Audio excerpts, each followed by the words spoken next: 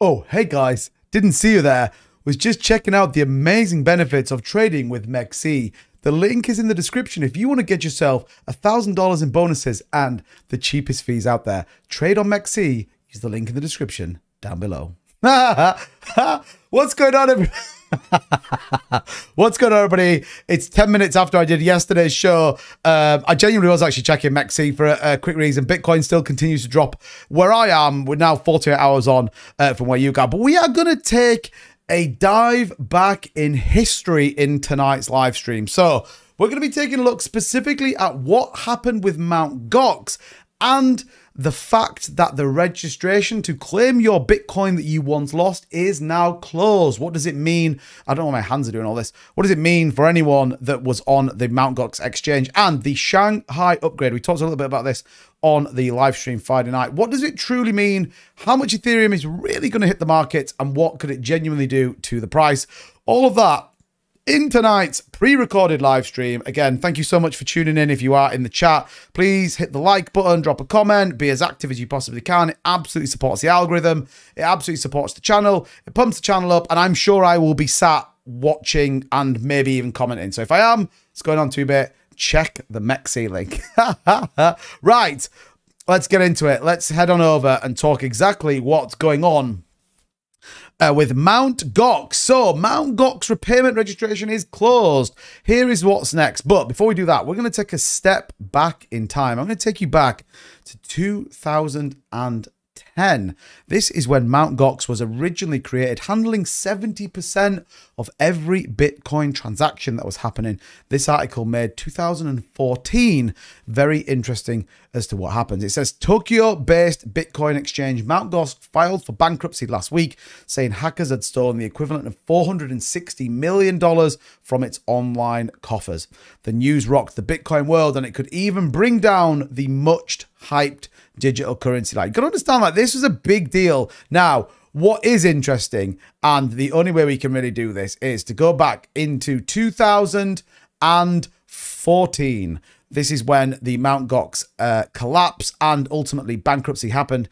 If we go all the way back to 2014, you'll see Bitcoin here trading about $800. So when we think about this, 460 million divided by $800 is 575,000 Bitcoin. That's how much was lost. Times that by the current price, 28,000, currently would be worth $16.1 billion. Absolutely insane. But it says, from a distance, the world's largest Bitcoin exchange looked like a towering example of renegade entrepreneurism, but the inside, according to some of their Mt. Gox, was a messy combination of poor management, neglect, and raw experience. Tell me where we've seen this before. The collapse into bankruptcy last week and the disappearance of $460 million, apparently stolen by hackers, and another 27.4 million missing from its bank accounts, came as little surprise to people who had knowledge of the Tokyo-based company's inner workings. The company said that they were largely a reflection of its CEO and majority stakeholder, Mark Capellas, a man who was more of a computer coder than a chief executive, and yet was sometimes distracted even from his technical duties when they were the most needed. Mark liked the idea of being CEO, but the day-to-day reality bored him, says Mt. Gox insider, who spoke on condition on anonymity. So it goes on a lot. Ultimately, what happened? It was the central exchange. It was literally the only main exchange that could go there. You didn't have to use ID, mobile phones, or anything. It was like super, super crazy of how you did it. It handles 70% of the entire Bitcoin transactions going through at that moment in time. And then all of a sudden, all this money when it collapsed. Everybody at the time absolutely believed Mark Capellas was the main reason. He was the culprit that siphoned all of this money away. Now, you think history could repeat itself? Well, apparently it can. Duck Wad, Sam Bankman-Fried, our favorite Caroline Ellison, all doing the same thing. It is crazy what money can do to people, but we saw that. But what does it do? Fast forward to today, and The Mt. Gox repayment registration. What is it all about? This is trying to get funds back to those people that lost it if they can prove that they lost the Bitcoin. It says, the saga of the Mt. Gox cryptocurrency exchange and the repayments of its creditors continues. Now, this has been delayed and delayed and delayed. It says, on April 7th, the former exchange released a statement from its rehabilitation trustee, Nobuyuki Kobushai, saying, I don't know if I said that right, saying the deadline for creditors to provide their repayment information, clarification of payee and payment type has passed. It said that base repayment, intermediate repayment, and early lump sum repayments will be carried out until October the 31st, 2023. However, this final deadline might be extended with the permission of the Tokyo District Court. The note also said that the trustee would carry out the necessary preparations to make the repayments, including confirmation of the selections for repayment and sharing the information with banks, fund transfer providers, cryptocurrency exchanges, or any other custodian involved in the repayment. For this reason, the note read, in light of this, it is expected to take some time before the repayment is commenced. No one expected this. They are going to let banking systems know. They are going to let fund transfer providers know and cryptocurrency exchanges. Guess what? If you had a Mt. Gox Bitcoin back in 2014 and you are now going to cash this motherfucker out, you might be finding yourself paying some significant tax on that investment. The initial demise we talked about happened in 2014 where it was shut down, and at the same time, March 2020, Kobushai announced a new system for the remaining funds to be claimed by creditors through proof of claim via bank statements, transaction records, and identification documents. So the amount total, nearly 16 billion or more available for repayment. So again, people aren't going to get this back. It's slightly skewed. I think people get something like half a Bitcoin based. I think they get half the value. But yeah, crazy. They can get it in like early payments. They can get 90% of it. There's loads of different facets of it. If any of you guys are part of this, but it is a big step in the right direction. Will this, however, push the market price down? We'll talk about that when we get through the Ethereum news on the Shanghai upgrade. But let's just quickly head on over to the marbles track. And again, welcome to everybody to this pre-recorded live stream. We do generally do these live, 4 p.m. Eastern, every single night. You'll see the communities down there chilling out. Again, we normally do these very much live. So these are, again, the top 50 from last night that are in here. We're going to head on over. We're going to pick a community map. We're going to do a nice speedy one. Here we go. Look, this one here looks like adorable, lovely fun. Seems like a perfect opportunity to race this win. I'm keeping my eye on Bitcoin. I'm wondering if to get into another long trade. I wonder what the price will be. Bear in mind it's Sunday night. Don't know. We'll see. Right, here we go. Good luck, everybody. I mean, it's not the craziest of tracks, but we'll see who gets in this one. I think that's meant to be Cupid's arrow, isn't it? But yeah, Mt. Gox is crazy, man. Mt. Gox, absolutely insane to think about what might come out of there. So anyway, Kamal's up there. Kevin P's up there. Jamie Judge, RH making it happen. Ritu Beaver was a big winner in yesterday's show. We also have Sandor, Dillinger Dave, M. Krieg's up there. Legendary Vern did have a disaster at the back end. I can obviously remember this because it happened about half an hour ago for me, whereas it happened 24 hours ago for you. Right, Kamal, Jamie Judge, all moving into the ball of despair here on the adorable, lovely fun track. We'll see how this all pans out. Like I said, I'm keeping my eye on Bitcoin to see what Bitcoin does. I'd love it to push 28.5, 28.6, something like that as we go through the weekend. Is retail on the Easter weekend going to come out and buy? Time will tell. And we've obviously got a 4-day bank holiday weekend, so we'll see what that all looks like. But back to racing at hand. RH looking pretty fast. The JR coming through, probably in his backyard, sunning himself once again. RH looks like they're going to take this one. JR, Mark Everest speeding through in third. Swamp B. Ricky in there as well. Sam Babb, John Pringle, Shoesmith looking pretty fast. And then Magic Craig, N for Gaines, and Kevin Padley are going to round out your top 10. So congratulations to you guys. Okay. Now, the other interesting news, the Ethereum Shanghai upgrade could bring $2.4 billion of selling pressure to Ether. The 1 million instantly withdrawal Ether has become a point of concern for the market. Ethereum's backward incompatible Shapella hard fork and Shanghai upgrades slated to happen in 8 days will let users withdraw their staked Ether. The lingering fear in the market is that the impending unlocking of ETH deposited in the network to boost security in return for rewards will see some holders rush to exchanges to liquidate their tokens. According to some observers, the results increase in selling pressure could be worth a couple of $1 billion. 1.1 million ETH related to partial reward withdrawals could face the market, while Celsius Network is likely to sell its 158,000 staked balance as part of its bankruptcy process. These two numbers represent nearly 1.3 million ETH, or approximately $2.4 billion.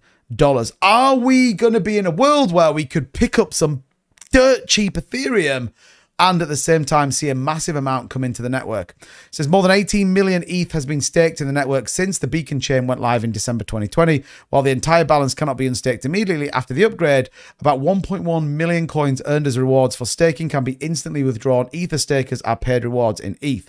Additional selling pressure could come from the bankrupt crypto lender Celsius. Now, bear in mind, obviously, we've seen Binance sniffing around trying to make sure these go through things like Voyager, Celsius, all the rest of it, as that collapse from FTX had those ripple effects into the rest of the cryptocurrency market. But Kraken will unstake all ETH staked by US investors as a result of its Wells notice from the Securities and Exchange Commission. And this could be a very interesting point where actually people are potentially going to make significant profits based on what was told to them at the point in which they staked it. I think that's where it could become very, very interesting, not only for people who are unstaking, but also the exchanges that are going to process some of these assets.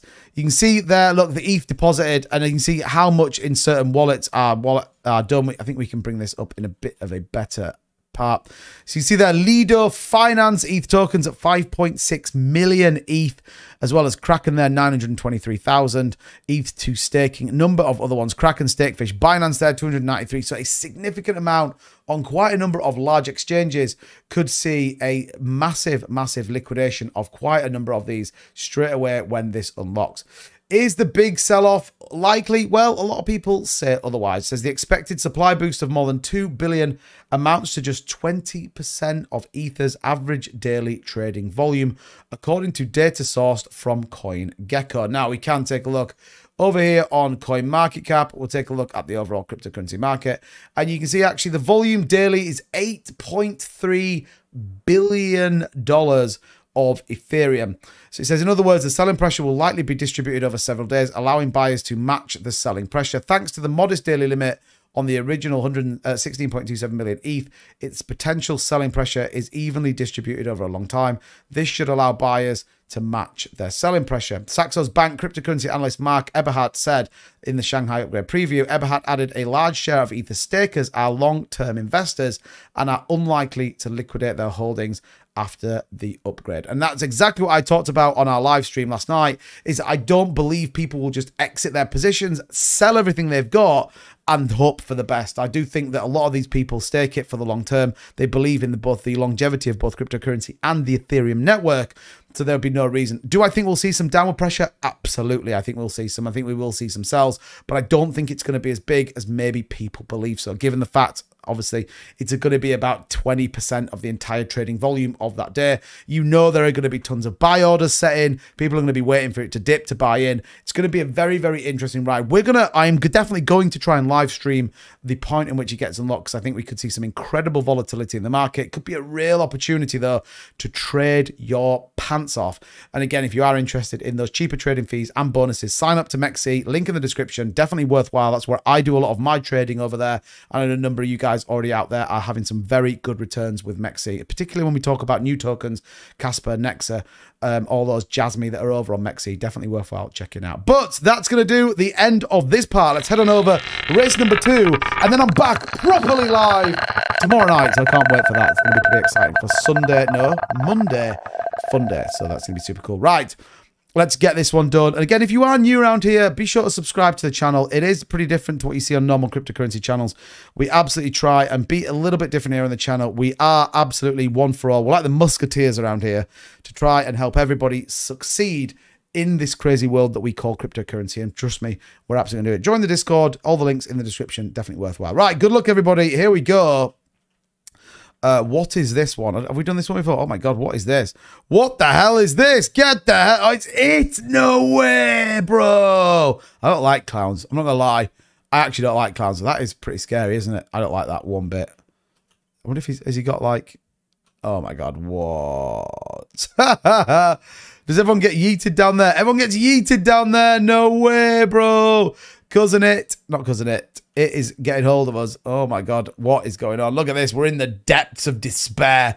Down in the not in the dungeon. Where does he hang out? The sewer, like a weirdo. Anyway, RH, mind all the pegs. Don't get yeeted on the pegs, everybody. Who's that? Hunter, no! Land it, Hunter, land it. Oh, shit. Hunter didn't land it. Zwi, Coochie boy. That's how you do it, look, Hunter. Oh, I think Coochie got yeeted. Rixie, Fleet Falop, 420.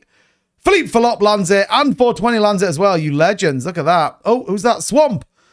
Is Swamp going to land it? Swamp looks like he could land this one. Swamp absolutely crushes it. Right. Michael Mabry, though, looking pretty fast. Blazer X. Mind all the weird, like, dungeon people. Mind the weird dungeon people. Cashnate flies through. End for Gains flies through. Oh, my God, there's a giant spider. It's all got a bit crazy. Who's got it? Justin Celia, 420's there after having an absolute yeetathon. Who's coming through? Kamal, Blazer X. Where's the spider? Where does this teleport to? Where's the winning line? Anyone know? I have no idea. Who's going to get it? What the hell? Oh my God, you're up here. What is going on? Anyone knows? Shoesmith! P. Ricky! Blazer X, Kamal, Michael Mabry, Cashnate, Roshin, Puggamol, Tooch, and N for Gains. Man, that was a sick track, actually. I really kind of enjoyed that track. That was super cool. It is 1:45 in the morning for me here, by the way. So, and my house is getting a little bit cold again because it gets cold on the night. And remember, I've got hardly any walls in the house. But there we go. There is the rounding out race number 2. Like I said, don't you concern yourselves. I'm going to be back live tomorrow. But how does the leaderboard look like going into? And we might end up with another rollover, just to pre-warn you, because the fund isn't massive. But we'll see. Here we go.